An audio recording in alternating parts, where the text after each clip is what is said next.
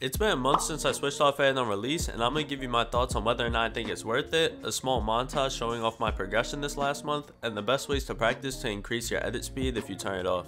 Before we get into the video, chapter 4 is coming out in less than a week, and when the new season drops, I would greatly appreciate it if you use code HOWL in the item shop before purchasing the battle pass or any other skins. It helps out a lot. Right off the bat, I want to say that I'm glad I turned off edit on release. After a month of getting used to it, I could see the improvements in my crosshair placement helping me hit shots, and there's a lot less incidents of me opening a wide edit and getting hit for a bunch of damage because I got into the habit of being behind cover before confirming my edit. For anyone who's thinking about switching, these are my thoughts. With edit on release, you have the ability to edit faster because you only have to press your edit key once. With edit on release off, you can have increased control and freedom in your crosshair movement and peaks, and you can get your edit speed just as fast as edit on release. I go more into depth about this in my older video when I first switched, so if you want to check that out, the link is in the description. But if you do switch, don't expect to be back to your old skill level in just a few days. You can definitely see lots of improvement fast, but it'll take more time to get where you used to be. Just keep in mind why you're switching and how it benefits you if you stick it out. Last thing I want to note is that this isn't a game-changing setting. You see people with edit on release get by just fine without the benefits, but that doesn't mean that having it off wouldn't increase their skill ceiling. They just learned how to work around the disadvantages it brings. Instead of talking through my progress over the past month like I did in my 7-day video, I'll let you guys watch these clips from the past week so you can see for yourself.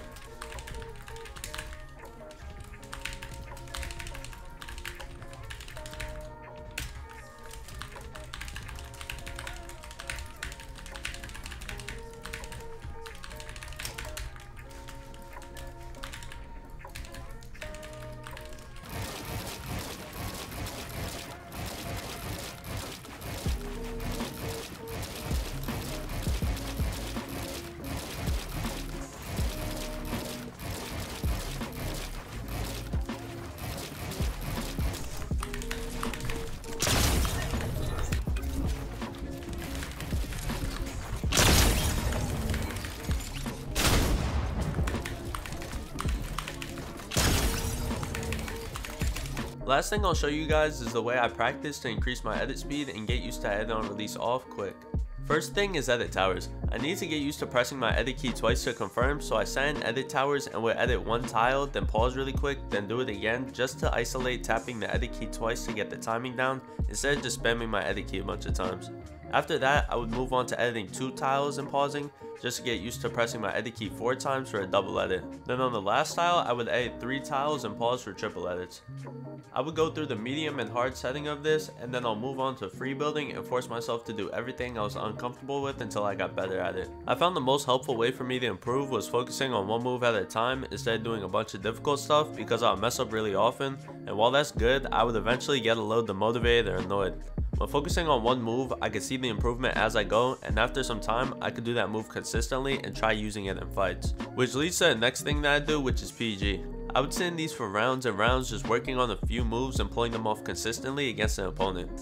Fighting someone helps out a ton because while you're working on your moves just like in free building, you have to move at a different speed in order to actually fight and are forced to make different edits that you wouldn't necessarily do when free building. Last thing to do is play arena. This is where I worked on my angles the most. If you do a bad peek, you're gonna get hit for a lot, and you just learn to make better peeks, which is much easier now that edit on release is switched off.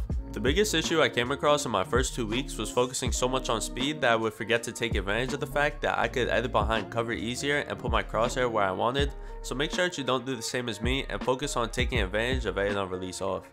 If you don't want to play arena right away, there's a section in Raiders Mechanics map where you need to edit and kill the bot without exposing yourself, otherwise you'll take damage. I'll leave the code in the description if you're interested in trying that out. That's it for this video. If you enjoyed, drop a like and subscribe if you're new.